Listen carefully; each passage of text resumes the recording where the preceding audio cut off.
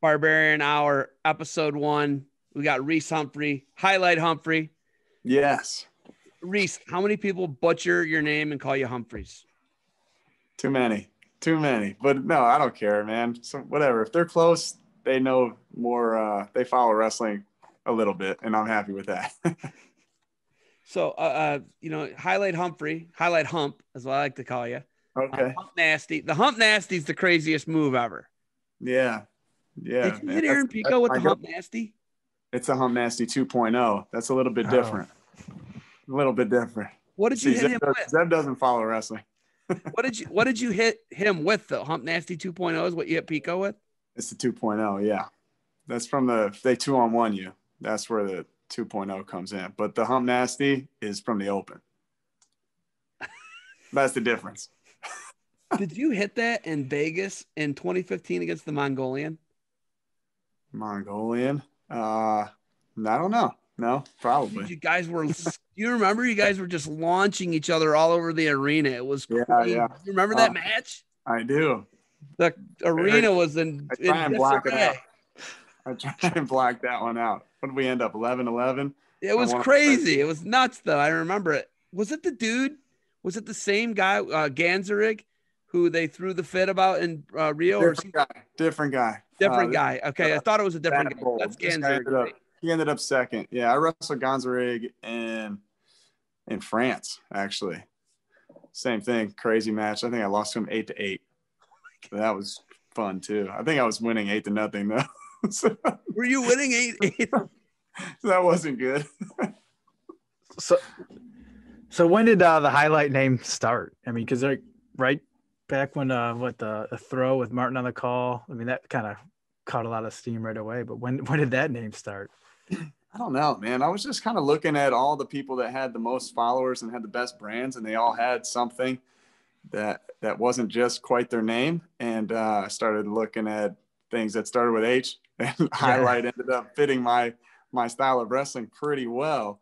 So, I mean, I talked to a few people, and then they were like, yeah, I don't know, give it a shot. And then it kind of stuck fairly quickly. And people that don't know me, instead of calling me Humphreys and butchering that, they'll just call me Highlight. I'll get that in the streets way more often. So I'm not hearing the butchered Humphreys as often as I used to. Nice. So, I was just listening to an interview with Bryce Meredith. Bryce is one of your athletes at New Jersey RTC, right? Former athlete. He just athlete. moved to Phoenix to do MMA full time in the last couple months. So I'm bummed that he's gone. He was definitely one of my best friends, still is. But now he's out in Phoenix. And but I still coached him at the HWC Open when he wrestled DeSanto. And every time I get a chance to see him, that's my boy. He went in on this really good interview about branding. And, you're talking about Highlight Humphrey. That's a branding, a great brand that you've built, and obviously a go for broke maniac style that you have.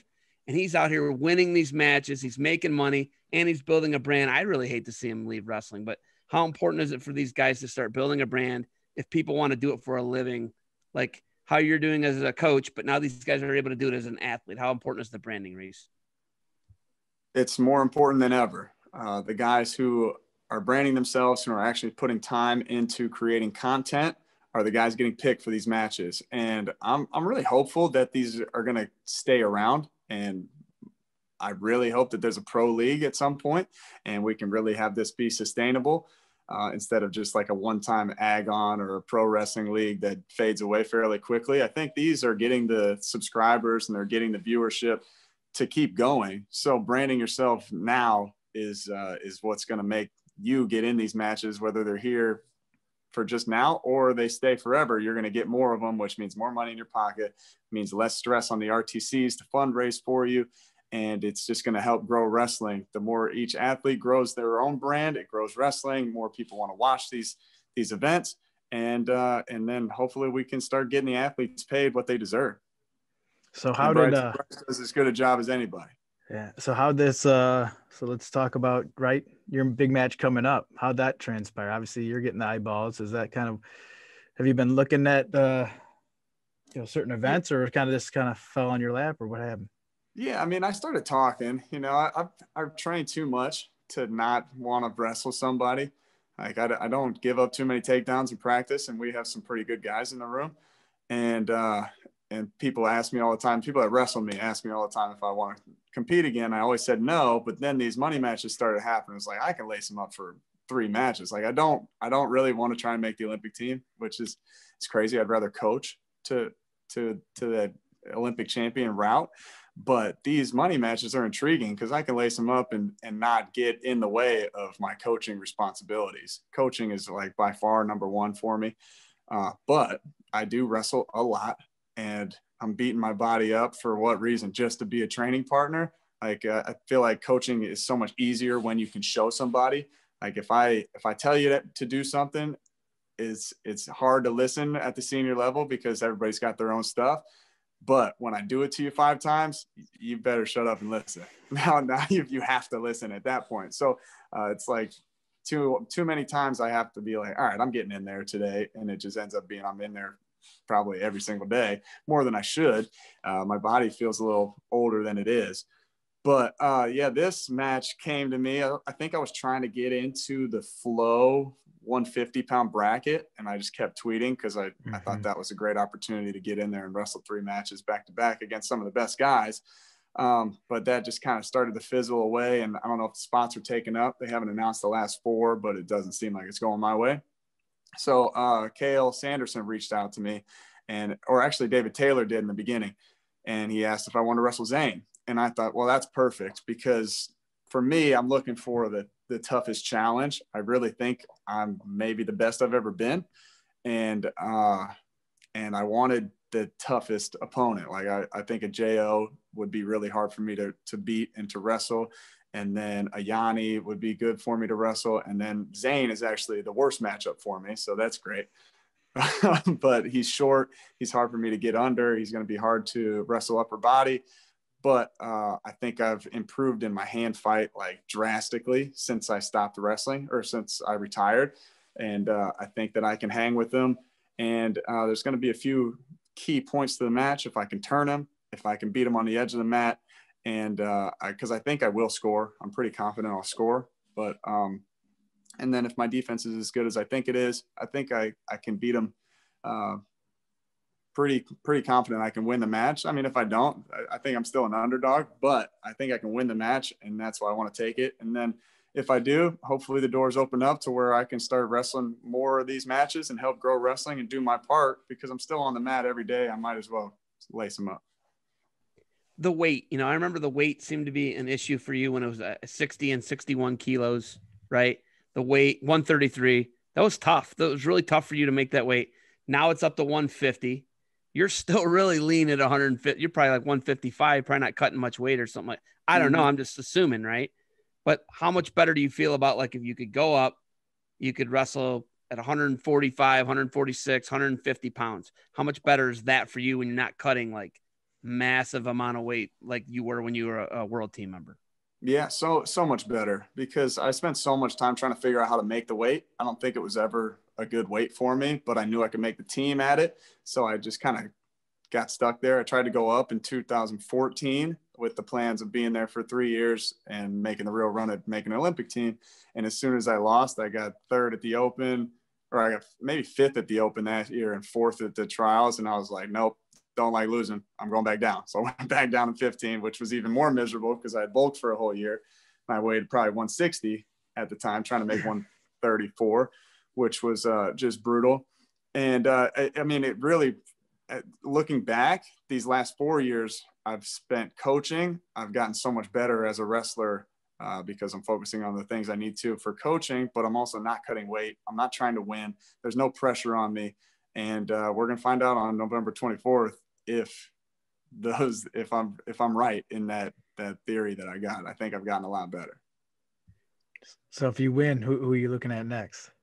Anybody. Or when you win, I should say, right? Anybody. Yeah, Anybody? Okay. Right. I'll take if. You calling someone out after the win? Or? I'll take anybody that wants to scrap with me. And it's such a good, easy choice for these athletes because they don't want to wrestle the best guys. Mm-hmm. And the guys who they're actually going to have to compete against at the Olympics. So wrestle me. I think I'm still world class. I think I can compete with them for sure. It'll be an interesting challenge for them without having to put it on the line give up some reads or some tells for a match that's really going to matter to these guys. Mm-hmm. And it's no pressure for me. It gives me something to look forward to. It keeps the guys focused.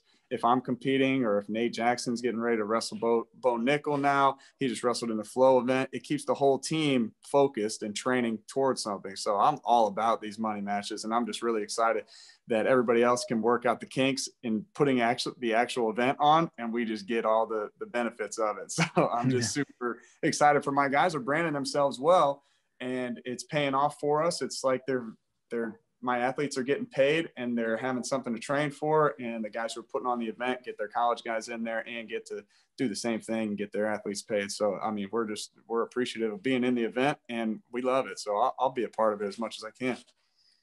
Okay. So my thing is, I'd like to just come watch the workouts. I think I saw a video of you and Boris, a picture of you and Boris just trained together the other day, right? Mm-hmm. Yeah. Is that something you recently posted? I'd like to see that matchup, you and Boris Novichkov. I'd like to see you in a B Money matchup. Mm-hmm. And these are things we could just come watch you train. I would be into that. But like, if somebody could make one of those matchups happen, I mean, I know that you don't want to become frenemies with these guys, right? But like, those would be great matchups, and the workouts are probably incredible because you're going for broke all the time. If I know you, so I mean, could we see one of those matchups potentially, Reese? I don't know if I would ever wrestle somebody that I coach. That's not what we're looking for. There's too many guys out there that I could wrestle against. But I mean, with our room, as often as we wrestle, and Bryce being here a couple months ago, Bryce and Boris and Graf and Soriano and Ashnault and I think I'm missing some Pelagic. All these guys are in there scrapping every day, and that's why we're getting better. And I mean, hopefully we can get good enough to where I don't have to wrestle anymore some point soon. But for right now, we got a hell of a room around 65 kilos. We call it 65 kilo university. We have like 6 guys in there all going the same weight, which is great for being in the room, and it builds a lot of competition, and people get really ready before practice and get really focused throughout the week. And then we have the same thing up at 86 kilos with Nate Jackson, and Ethan Ramos is over at Rutgers, and CJ Brucky is a good 79, and he's been doing well. He just placed at 86, but he's a true 79. He's a little small for the weight. And so, man, we're starting to look at some other people to be filling in around those weights too. And so it's like, we're pretty good all the way through the lineup. So I can just come watch you guys scrap in the practices. Yes, I can just come watch the practice and watch the match for free. Yeah. All day, every day. Boris and I have been going at it all week. It's crazy the situations we get into, because he's got a different style. He's got that foreign feel that he'll give up some positions to try and rip your neck off and do high flyer stuff. So I got to be ready. He's giving me all I want right now. It's fun. So, with this change, right, we kind of don't know when the next card is or whatever it may be, or who's, as a coach, how do you plan for that? Or what do you tell your guys, or always be ready, or what has changed from your coaching aspect? Yeah. I mean, we're always ready. We never stop training. This is what we do for a living. It's more like, when can we take breaks? So it's like CJ Brucky has been training crazy hard because Nate keeps having these matches, and he's like, he needs a break.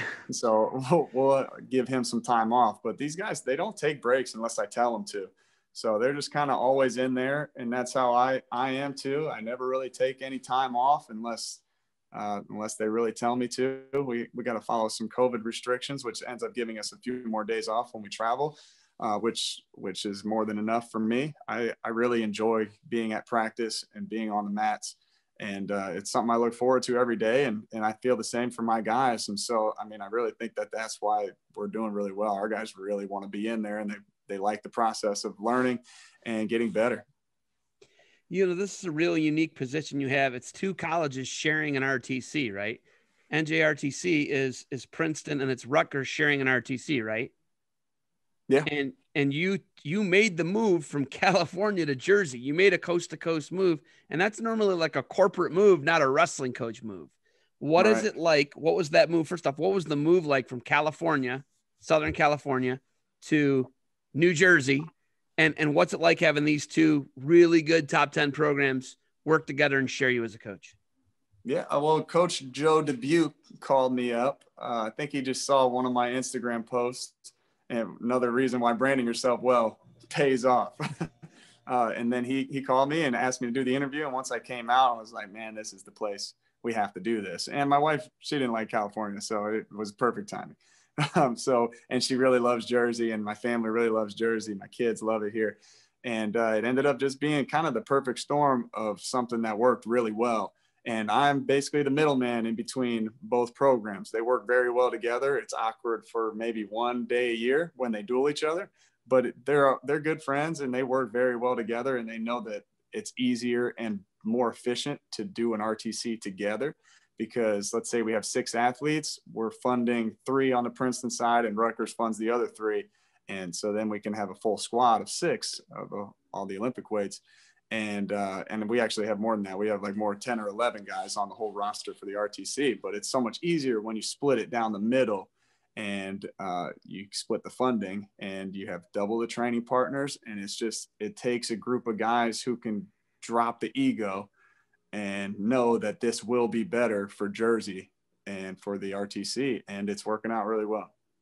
Nice. And you said you recently moved and you're in your new studio. Is that what you got going on there? I got the new studio. I got the Dahlinger mats going. I got this thing I just paid for. I don't know where I got. I got my Barbarian shirt on with the same logo. It's everywhere. You got to brand yourself, boys. I've been talking about it the whole podcast. Yeah. But yeah, I got the new studio. I do fitness programming, video follow-alongs here for a company called Base Blocks.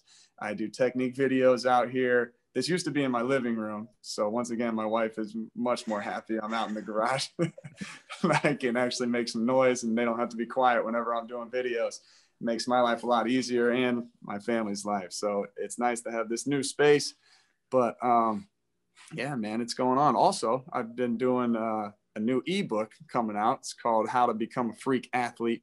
And what we do is break down all the crazy Humphrey challenge tricks. Me and my old strength coach, Dustin Myers, Coach Myers Gut Check on Instagram, if you want to follow him.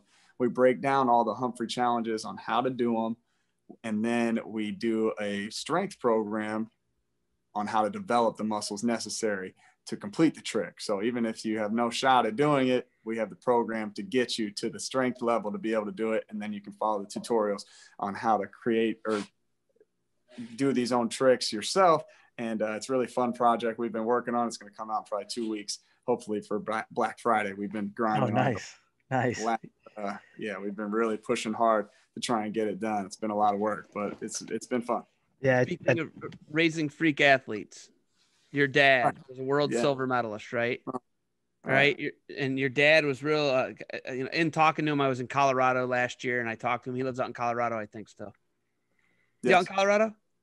Yeah, he's in Littleton, Colorado, right outside of Denver. Yeah, so I went to Mile High Wrestling Club and they rotated at high schools and he showed up and it's just real cool seeing him.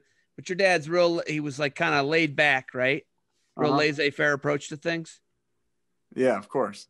And that's what he said. He's like, hey, like I was real laid back with my guys. I know that the Torellas didn't start wrestling until like 8th grade. I know you guys were always around it, right? You guys were always around it. What is it like now? I just watched the video of you and your son doing backflips off of a trampoline, backflips on the trampoline, off the trampoline, into back handsprings. Right. Your dad raised a freak athlete. It looks like you're on the way.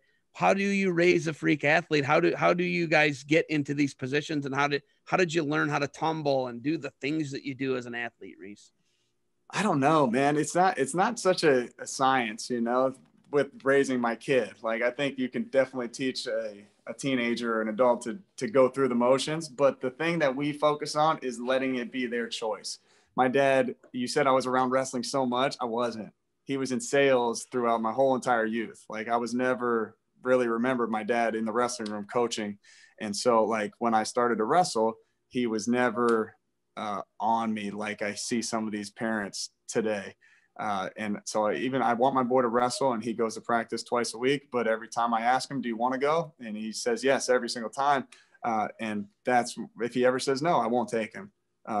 And maybe there'll be a time where I got to put my foot down, but twice a week is not that much. But with the flipping, like I found something that he enjoyed. I showed him a couple tricks here and there, taught him some technique of the things that I know. And now he's doing literally double backflips, double fronts past me very quickly. And he's addicted to it. He flips, I don't know, 4 or 5 hours every single day. And so when you get somebody that is interested in something, you'd be shocked at how hard of a worker they can be. And so my goal is to get them that fired up about wrestling like my dad did, because I know how much my dad loves wrestling, and I know that was his main goal, to trick me into thinking it was my idea, and he did.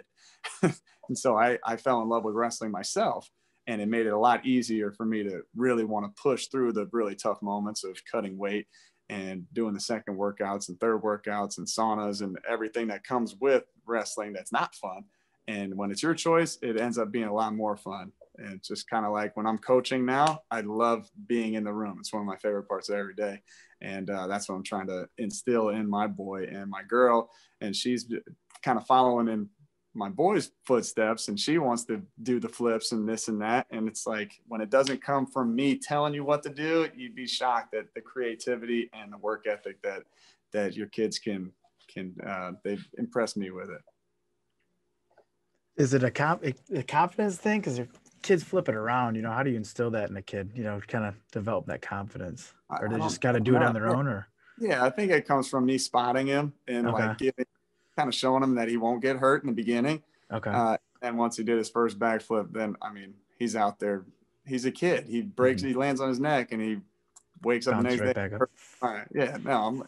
And he's like, Dad, just do the flip. You'll be okay. And no, I'm not. It hurts. He hurt Boris the other day. Boris came over, and the first thing I do, Boris was in his jeans and his sweatshirt. He sweat through all of it. I didn't know where Boris was. He was out there flipping with Parker for, who knows, 2 hours. Hey, is your name and your daughter Reese the same name? Is it the same spelling? No, I'm Reece, and she's more like peace, Reace. Okay, so just an A instead of an E. Right. That's actually really cool, man. I've never actually heard of that. That's like really neat. When you see it written, you don't really see Reese, because I've never really seen that as a name, but you spell it out like peace sign. It's Reese, right? What is she into? You said that, he's obviously into the tumbling and doing all the acrobatics and all the madness that, that you kind of got him into and you nurtured, but what's Reese into? So she did ballet for a little bit. She wants to do cheerleading. I took her into, when I first got here, I did a all girls wrestling class. And so I took her into that, and she loved it when I was doing it. As soon as anybody else was coaching, she was out. I think one little girl was really good and kind of beat her up, and she didn't like that anymore. Parker, in the beginning, he was like, I like it when they throw me down. I'm like, oh, okay, you're going to like wrestling. All right, wait till you start throwing them down. Reese did not like getting thrown down. And so she wants to do more girly stuff, and she dances a lot. She's doing TikTok, which is funny. Right now it's pretty difficult with COVID to find open gymnastics places, but that's what she really wants to do, gymnastics, and she did ballet and dance, and so that's what she's into, man. She's got it going on. I can't say no to her. Nice. So I guess talk a little bit about your Barbarian, partnership, because like all your guys wear that, and obviously sporting that, and they've been a pretty gracious host to Zeb and I, and we just want to hear your take, with Josh. Yeah, well, Josh, he's the man. He's the man. He's helped us a lot. It's been kind of a good partnership we've had, because Tyler Graff and Pat Downey were Barbarian guys before I had them. And then I got them, and they both made the world team. So Josh was like loving us. So and he was hooking us up with a ton of free gear, and we promoted them, and he's supported me, and I mean, I would just constantly support the people that I believe in, and he makes really quality gear. He's a really good guy. He's around wrestling all the time. He does youth wrestling. He opened his own club recently. He gives back to Downey and Graff a lot, and he made them a ton of different designs for shirts and sold everything. I mean, it was just always a really good situation for us to be in. So I always try and repay that favor whenever I can. And he's been great to the NJRTC, and hopefully he says the same about us, and it's been a really good partnership, man. It's been great. I'm wearing the shirt right now. Look at that. Damn. What's on the back? Anything good on the back? I don't think so. Highlight. Oh yeah, you got it on the back. Yeah. Oh, and it's got the logo, the NGRTC logo, that shield. Oh, right. Okay. Arms. That's really cool, man. Yeah, for sure. Reese, what's the future of RTCs? You know, like you came up as an athlete through the Ohio RTC, right? In Columbus. And then you moved out to California and we're working with was it Titan Mercury out there, I believe? Yep. And then now you're over here. So you've had you're into RTCs for over a decade now. What's the future of RTCs?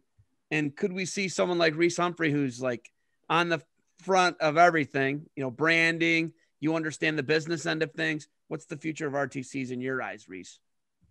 Hopefully it keeps going down this path, man. I really like what's going on right now. USA Wrestling is getting a ton better. I think it's clearly because of the RTC programs.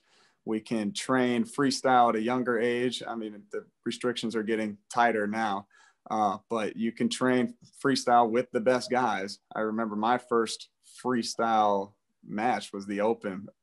First senior level match was at the Open.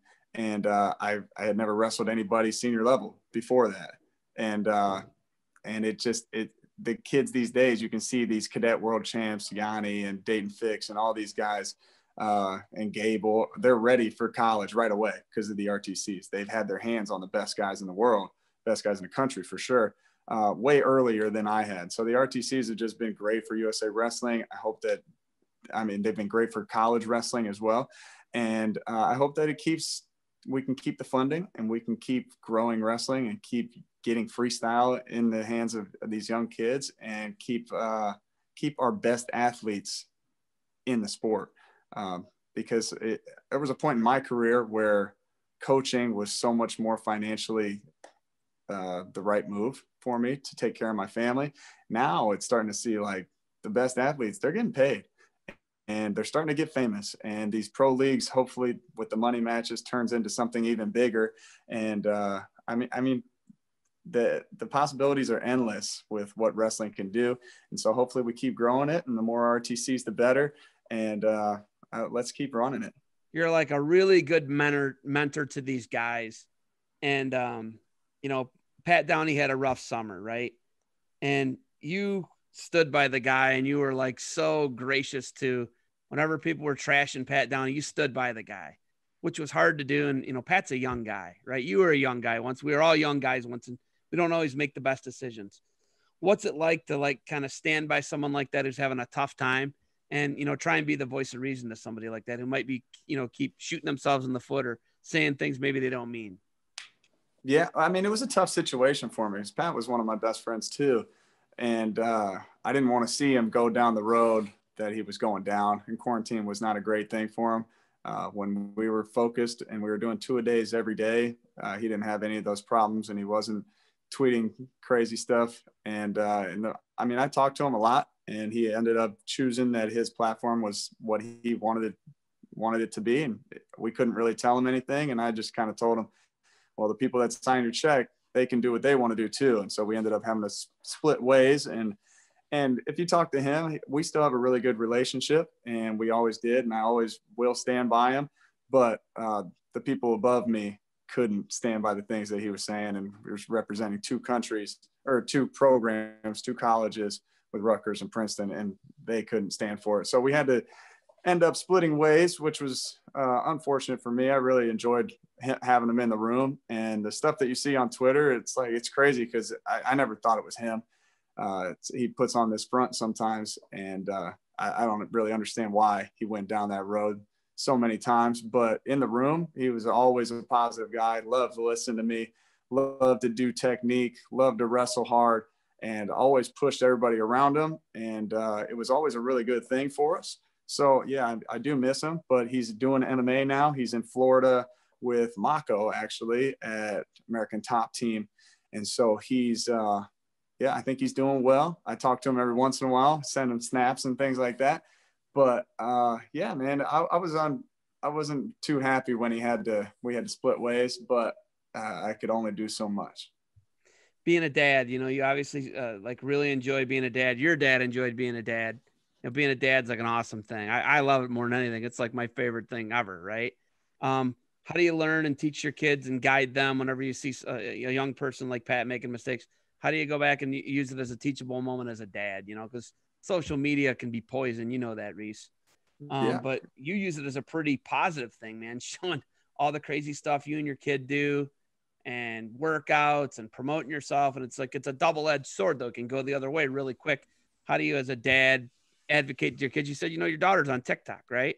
That's social media. How do you keep it a positive thing for your kids and yourself moving forward? Yeah. Well, I mean, I gave my kids access to social media very young, and you can like go back to Parker's first post and like things are misspelled. I always let him do it. And sometimes it would just like come up on my feed and it would just be like, I love my daddy or something. Like, I mean, we're talking way back. He was probably like 4 years old when I first gave him social media.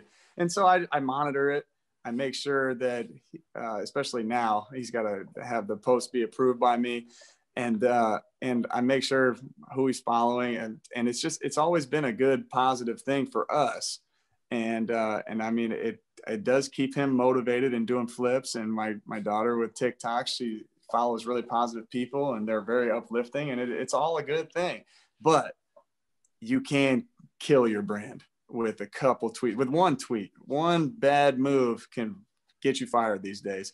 And with the whole cancel culture stuff. And Downey wasn't one tweet, and we tried to save him a bunch of times, and that was unfortunate. But branding yourself, it comes back to that, how important it is. If you do it in a positive manner, it can turn into camps, it can turn into money, it can turn into your job. In my case, and this is my full-time job now, it really was over one Instagram post is how I got noticed. And so, I mean, I monitor what my kids do, and it's been super positive, and it's all good. What was that Instagram post? You said Dubuque saw it, or what was it? I don't remember, but he brought it up in the phone call. And so maybe it was a couple. He had seen my name a few times, and he was like, man, I'm going to give this dude a call. And once we had the interview, it was like, they love me, I love them. And with Princeton guys and Rutgers guys, I saw all of them in a couple of days. I loved the area. It was fall time in Princeton. It was a very awesome time. Like right now, it's beautiful around here. And then I brought my wife out. It was a done deal. Okay, we focused on Reese as a coach, Reese as a dad, Reese as a grown-up. I want to talk about Reese as, give me your top 3 matches. I don't know, if you want to expand it to 5, I don't care, because there have been some absolute electric matches that, and you don't always win them. So, like, I know that if you want to bring up matches you've won, I don't care. But yeah, what are your favorite matches? Did you beat Andrew Howe in the state finals? Sure did. Crushed him. As he was a freshman, you were a senior, right? Yeah, I was. How bad you beat him? I don't know, 7-1, 8-1, something like that. I headlocked him. I was just throwing the kitchen sink at him. That was when I was confident. I did a sea walk out to the mat. Oh, so does that make you one of your favorite matches then? Sure, it does now. Now that I'm thinking about it. I love it. I love it so much. Obviously, Jared and I were talking off camera, and listen, I know I bring up matches where you lose, but doesn't mean they're not great matches. Yeah, the Dake match was insane, dude. Yeah, for sure. Yeah, I mean, when you brought up my top 5, I would have probably first gone to all 5. I would have lost. They've all been my favorite ones, and because I learned the most lessons from them, and just because my style, like the brand highlight Humphrey, I had this kid we were recruiting or talking to, and he was like, I was looking through a bunch of your matches. You did a lot of cool stuff. You didn't win that much. But even in the ones I lost, I almost always did something cool, which is what I'm really going for. Winning's cool, but throwing someone on our head is way cooler. The Ruggiero match. The Ruggiero match, I think, is like the quintessential highlight hump moment, if there is one. And then, of course, Martin losing his mind. Yeah, right. Yeah, that was like one of the Do you remember hearing him or not? Do you remember? No. I don't. Oh, it's so awesome. That was one of my breakout matches too, because it was tied, or he was winning on riding time at the time, and I threw him, and I lost a point, and then I still came back and won, and then I like kind of solidified that I do belong in the top. I was ranked second. I was like, oh, I do belong here, and then I really tried my best to win the national title that year. I ended up losing to Franklin Gomez, which was a turning point for me too. It was a really close match at the Big Ten finals. I had him like up in the air and ended up like screwing that takedown up. But then in the national finals, he shut down my number one tie, and it made me, I didn't know what to do. Like pretty much dominated me in a close match, but dominated me like 5-2 or something, you know? And it made me realize that I have to grow and I need more than one shot. I need more than one tie. I need to learn how to hand fight. And so the matches I lose, I definitely grew the most. And some of them were my favorite. Against the Iranian dude twice, I was up 5-0 at the Worlds and ended up losing 8-8 or something, or 9-8. I think if I would have stepped out of bounds instead of just falling down, I would have won. And I didn't realize it because criteria was crazy. And I just didn't picture it, but pay attention to that, learn all the rules, make sure you know that stuff. And then another match at the World Cup where I threw him for 5, but when I did, I got a concussion. And I mean, I don't remember half the match, but all these matches I look back on, most of my favorite ones are the ones I had to do really cool stuff in, and ended up getting to that point where like both you guys have nothing left and you're just fighting with will. Those are the ones that I really like and the ones that I think too. And then, you know, Dake, when I slammed him on his head and ended up losing. I was telling him, I said, you body locked him and you bombed him. All right. And I remember there was like this crazy scramble and you had his hip turned. Did he bomb you back too? I forget. No, I ended up, it's kind of weird because I didn't know I got the takedown. I threw him and he kind of rolled off his back fairly quickly, but they called 2, but I had my hands locked around his waist for like 30 seconds after that. And nobody realized it. Wow. They just called stalemate, and Dake and I have talked about it. I'm like, you know, my hands are locked. He's like, I do know that. I'm like, if you guys would have protested, if I would have won, you guys would have won that. We would have had to wrestle the match again in the semifinals, which would have been crazy, right? Wild. Wow. Who did you beat in the semis as a junior? Jason Ness. You beat Ness in the, and he's a crazy gopher broke. Not as much as his brother, but he does crazy stuff. I mean, watch how he won the national title. He's a freestyler too. He's the only match I've ever lost in Greco. I'm not a Greco wrestler, but I won Fargo. I made 2 junior world teams, and I won 2 university nationals and one Fargo. Yeah, so I've got like 3 or 4 national titles in Greco. I've only lost one time ever. It was a Jason Ness. Who haven't you wrestled that's a 65 or a 60 or a 61 or a 66 kilo guy in the world or in America domestically? You've literally wrestled everybody. Yeah, I've wrestled a lot of guys. I've been around for a while. I'm still going. I haven't wrestled. Still going, right? But you did some beach wrestling too, right? I mean, that's right. That's the future of wrestling. I really believe it. Josh swears by it. No, dude, Josh swears by it. And if you wrestle it, the rules are great. It's a takedown is 1, a push out is 1. If you touch your knee, it's 1. And then if you if I lateral drop you and you roll off your back, still 1. I have to slam you flat on your back. It's like a pin. And that's the only way to get 3, because if you're up 3-0, it's over. So the rules, the tournament? Did you win the tournament you were in? No, I ended up losing. So these guys wrestle. I lost twice. I think I kind of got screwed because you do pool play, and I lost to the Georgian who ended up winning. And in my bracket, I thought it was like a veteran thing. I thought I was going to go there. I'm going to Rio. I think I was drinking like 2 or 3 that's days. Right. It was down there. That's right. I'm going to the beach. I'm doing a veteran thing. This is going to be great. I was paying for it. I got there, and 2 guys had beaten Logan Stieber in real freestyle wrestling. I'm like, the guy I had in the first round won the University Worlds. I'm like, dude, what is this? Like all former world team members. And then the guys that I lost to ended up getting 1st and 2nd. So I think I could have been top 3 in the worlds too. But it was a really fun experience, and I would definitely do it again. And I hope that it becomes a real thing in the Olympics. And I've actually heard talks that at least women's beach wrestling could be 2024. I don't think men's will happen that quick, but that might be the only job I would leave this job for. Beach wrestling Olympic coach. I love it. I love it. Oh man. I listen, man, I could keep you here all night. I mean, we could talk Times Square. That was one of my favorite matches, even though you obviously, you know, that was a crazy one. I remember talking to you. Remember we talked, and you were actually hanging out in stores. You were walking through stores, right? American Eagle. It's a real thing. It's a real thing. Some lady asked me a question about what clothes, where the clothes were. I almost like, lady, I got so much going on. Not the time. How about that whole thing was so wild with you guys in that 3-man, that with you, Bunch, and Coleman was just such a, because Bunch qualified the weight, and it was because nobody had qualified the weight, and that's why they had to do that special wrestle off, right? Bunch qualified the weight, and I couldn't go because I broke my hand. And if you were ranked number 1 and you had a medical excuse like that, you could sit out of the trials.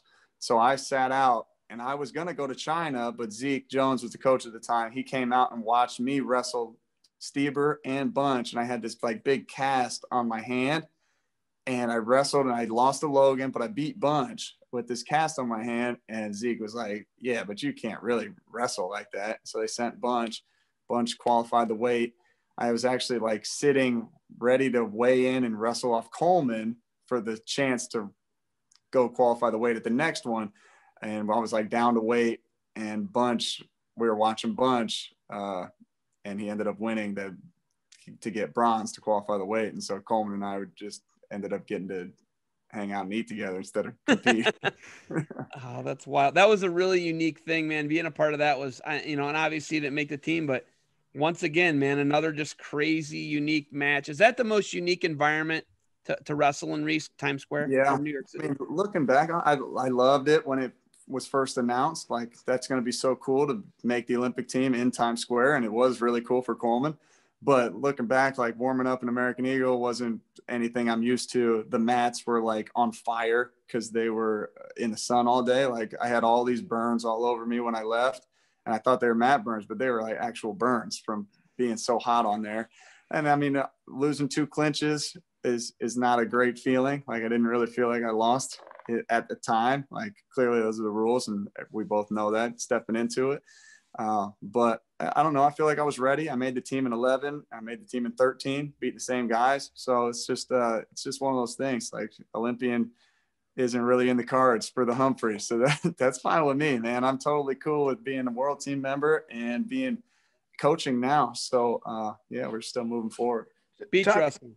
Yeah, beach wrestling. Beach of the future, right? Old man beach wrestling. Right? No, but you touched on, the being brought up, not really knowing your dad was involved in the sport. Now, obviously, being a coach, are there coaches you rely on? Do you rely on him, or kind of other coaches you kind of pick their brains, or, what's that talk like with him?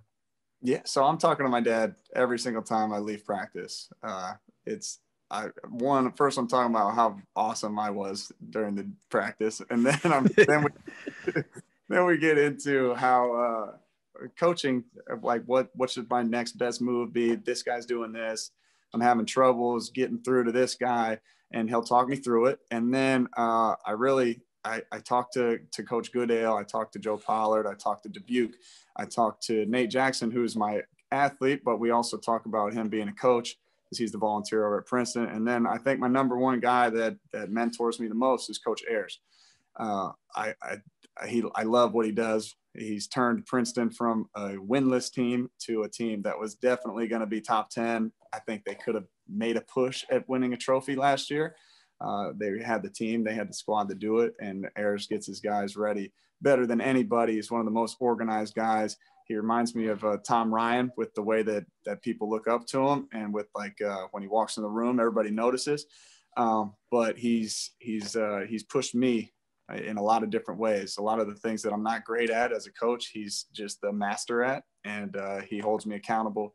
Dubuque holds me accountable all the time. And I mean, I'm just around so many good guys with the Princeton staff and the Rutgers staff. There's a reason why they're top 10 programs, and they're going to keep moving up. Now they're with the big dogs, and now we got an RTC, and the recruiting is going to get hopefully a little bit easier for them. And I mean, being around this group, how can I not keep learning? Who's going to be in your corner in 2 weeks? Ayers didn't even know I was wrestling. I didn't really tell anybody. I was still training, as always. Like, I'm on the mat all the time. Nothing really changed for me. But I told Ayers, and he was like, "Oh, I'll go," and Dubuque will go. So they're going to coach me and Nate next weekend or 2 weeks from now. Goodale, how often is it every day you're communicating with both of these guys? I mean, they're the boss essentially. They're like co-bosses of you, right? Who do you Yeah. communicate with the most, Goodale or Ayers? So I talk to them both all the time before COVID. Right now, we're not allowed to get into Rutgers, which is it's a bummer for us. The administration won't let any quote unquote outsiders in, and the RTC is viewed as outsiders. And I get that. Like, they don't want one mistake happening, one kid to get the virus and then having to shut all the way down, because they are back in the facility. And Princeton, we just go with them right now. They're off campus. They're not allowed near Princeton. So that makes it easier to let RTC guys in, and we can go on our own restrictions and guidelines, which has been phenomenal. We haven't had any issues. And so right now, I don't see Goodale and the Rutgers guys nearly as much as I'd like to, but I talk to them every single week. Like, hey, can we get in this week? And like, no, still not now. And so that's always my favorite call, but it's I still really look up to Coach Goodale and Donnie Pritzlaff and Joe Pollard and all the guys over at Rutgers. And I just can't wait till we can get back in there. But right now, I definitely talk to the Princeton guys more because I'm in there every day. It's been awesome watching your career now, seeing you as a dad and a coach, and just watching everything, watching you grow up from a high schooler to a college guy, and covering you has been really awesome. Give us all the handles, the social media handles real quick, Reese, Sure. So that we can get people. Instagram is Highlight Humphrey, Twitter, Highlight Hump, YouTube.com/Highlight Humphrey, and then TikTok, my most followers somehow. I don't know how it all blew up on there. It's Highlight Humphrey. The Highlight Humphrey. What's your favorite platform? I don't know, man. It goes in phases. Like, sometimes I get into Twitter. Sometimes, well, I was into TikTok for a little bit. It was a lot of fun. That's more like fun with my kids, and still doing all the athletic stuff that I've always been doing to break the monotony of wrestling every day and the grind. You got to do something fun every once in a while. At least I do, to keep myself from going insane. But the Instagram is a go-to for me too. So I'm in around all of them. Oh, and the ebook, right, hopefully out on Black Friday. What an old school gym. Yeah. Okay. Nice. Yes, with Coach Myers. Coach Myers. Yeah, we've been working on it for a while. It's probably 6 months we've been working on this thing, and our whole objective is to make enough money to have a big party in Vegas. Nice. There you go. Well, you worked with him on the Ultimate Pump and things like that too, right? Yeah, he's killing it with the ebooks, and so I'm like, dude, you can help me out and get me involved. He's my boy, so he's. Did you make the trip out when he went to California, or did you go? Muscle Beach, we did that photo shoot out there. I mean, we're boys. We used to train every single day. He would drive up the 40 minutes from Old School to Ohio State to train me for free 3 days a week. And when you're lifting with someone, just us two in the room, we ended up just becoming best buddies. And now we're working together. I see what he's doing, and he knows that I can help him with some marketing stuff, and he can help me with the organization and the actual writing of the book, and pushing me to learn how to do that process. So hopefully I can do some more things like that. And he's been a great friend and a mentor along all that. And so hopefully we get to Vegas soon. Nice. Do you ever see the Johnny DeJulius social media post? And if so, did they give you anxiety? Yeah, John, I was sweating watching that. But man, he has the coolest Instagram, the coolest TikToks, and he won't blow up. And he just finally did the one where he was holding hands and his boy let him go, and he finally got a couple million views on that. So he's going viral, well deserved. Everybody should follow Johnny DeJulius. Did you see the base jump where he broke his ankle? Yes, landed into the cliff the next day. I saw him when he cut his cast off, because he's Johnny. Like, this Johnny. What's that guy doing? What's he doing? Yeah, he cut it off, and he's like limping around the Airbnb we were at. And I'm like, what's wrong with you? It's just, where was that? Where were you guys? We were in Boston for Deron Wynn's UFC debut, or his second fight, I think it was. And we had a whole squad out there. He's at Harvard, so he rolled through. Where was he when he broke his ankle on the cliff? That wasn't in like New England. No, I don't know where he was, but I don't know. It was not good. It was a good thing he had a helmet on. because he still knocked himself out. He was snoring at the bottom of the cliff. That's not a good. Oh my God, what a freak! Got to be kidding there, Johnny. Oh, it's crazy. All right, Jared, I listen, like I said, we could do it all night. It is only the Barbarian hour. I'm good. Reece, thank you, Reece. Good. Thank you, guys. It's good to see you, boys. Yeah. Thanks for your time, man. All right. See ya. All right, Reece, take it slow.